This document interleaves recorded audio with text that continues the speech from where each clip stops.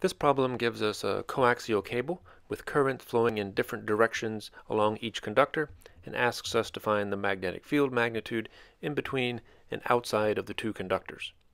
We'll do this using Ampere's law, which tells us that the closed line integral B dot dl equals mu naught times the current I enclosed by the path.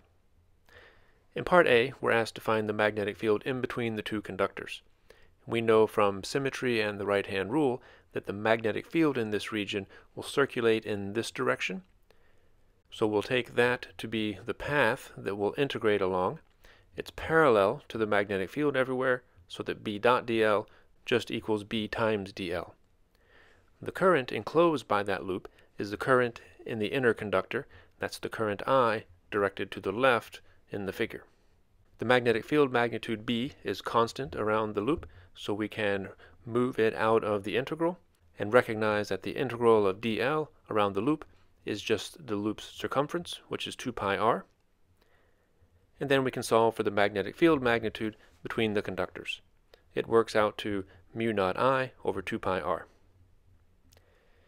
In part B, we're asked to find the magnetic field magnitude outside of the two conductors. In this region, we can see from symmetry that if there is a magnetic field, it will circulate around the wires, so we can take an Amperian loop along the same path. Here there are two currents enclosed by that loop, one to the left and one to the right, so that when we sum them, we get no current, and that means that the magnetic field outside of the two conductors is also zero.